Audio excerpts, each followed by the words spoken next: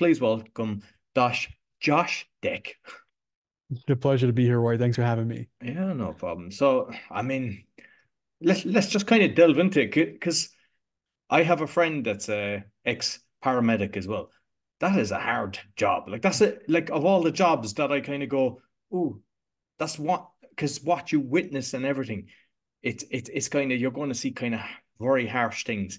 Do they train you for kind of what you're going to be seeing while you're working? They do. I mean, when we're going through school, they kind of prepare you. You get a lot of textbooks and images and things like that. And in schooling, preceptorship or riding in the ambulances is part of that. So where I went to school, the second semester, the first year, it was like 50 hours or something. It wasn't a lot of ambulance hours. But then the second year, the second semester, or the first semester was a fair bit, but the second semester was all of it. That's all we did was just be in the units and be in the ambulances. So you get a fair bit of exposure.